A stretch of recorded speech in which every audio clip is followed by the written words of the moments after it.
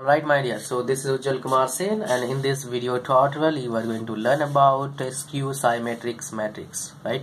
It's symmetric, it must be symmetric matrix, right?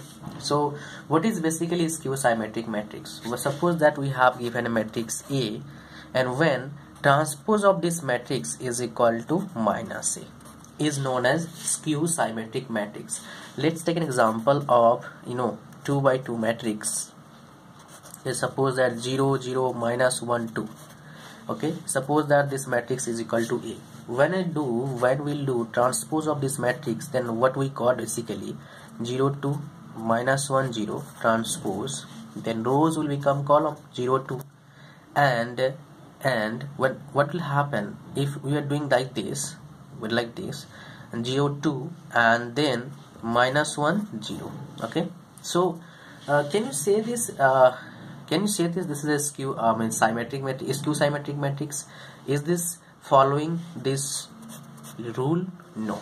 So that means this matrix is not a skew symmetric matrix. So when this matrix will become a skew symmetric, suppose that A is equal to 0 1 minus 1 1, and then now do transpose of this 0 minus 1 1 0 transpose, rows become column 0 1 minus 1 0. Now take minus sign outside, so what will happen now? 0 minus 1 1 0. This is known as A. Therefore you can say this A to the power transpose, A transpose minus A is valid here. That means this matrix is known as skew symmetric matrix, right?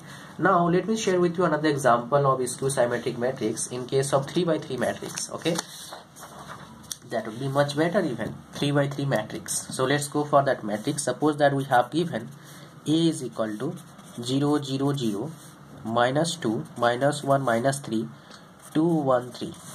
We have given this matrix. Okay, now what we have to do? We have to do transpose of this matrix. We have to do transpose of this matrix.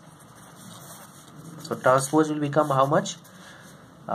0 2 1 minus 2 0 3, and then minus 1 minus 3 0. Okay, now take minus sign outside. What will happen? 0 0 0 minus 2 minus 1 minus 3 2 1 3. Okay, that means minus A. So let's say this is transpose, right? So what we can say, transpose of A is equal to minus A. That means that concept or that rule is valid for this matrix also. That's how we can say also that this matrix is also a skew symmetric matrix.